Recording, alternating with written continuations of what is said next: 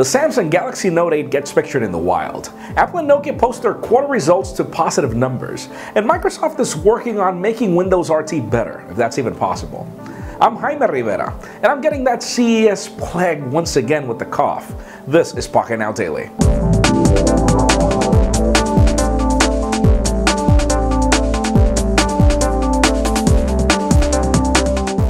Nokia has just given us a pleasant surprise, but sadly it's both good and bad. Their quarter results are in and, well, they finally brought profits after more than a year of terrible losses, but the bad news is that they didn't make those profits out of Lumia devices, they actually made them out of their Siemens department. So they did double their sales of Lumia devices this quarter, so it does seem that everything is going high peak, and Lumia 920 actually deserved that.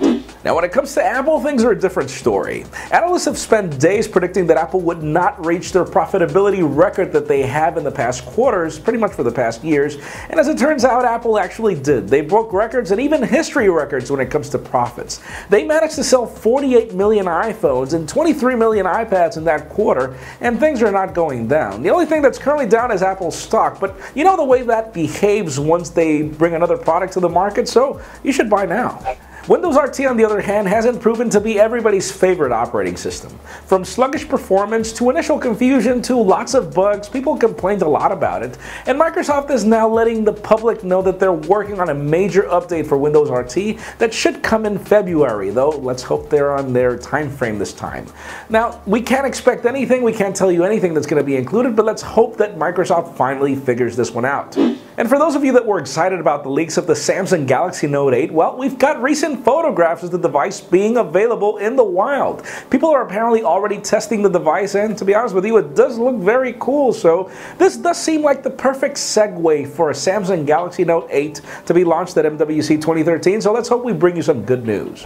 And finally, for the interesting news of the day, Nokia has just released their Maps Plus beta application for all Windows phones, not necessarily just Nokia devices, to bring turn-by-turn navigation to the United States, the UK, and other countries in Europe. The service is actually quite cool. It works quite well on the HTC 8X that I've been testing it on, even though it's not available in my country, but it does seem interesting to see what Nokia is doing. I mean, they offered their Maps service to iOS recently, eventually Android. Now they're doing this to every Windows phone. It just begs to wonder what Nokia is doing. We know that they're probably considering to drop their hardware division, and that actually leads me to the question of the day.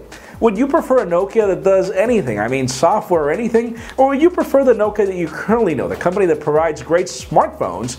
And in my particular case, I actually would love for Nokia to retain their smartphone business, but leave us a comment down below. What would you prefer? And if you want an earlier scoop of everything that's happening in the smartphone and tablet world, make sure you follow us on Pocketnow.com. Please give this video a thumbs up if you like what you saw. I'm Jaime Rivera. Thanks for watching. See you tomorrow.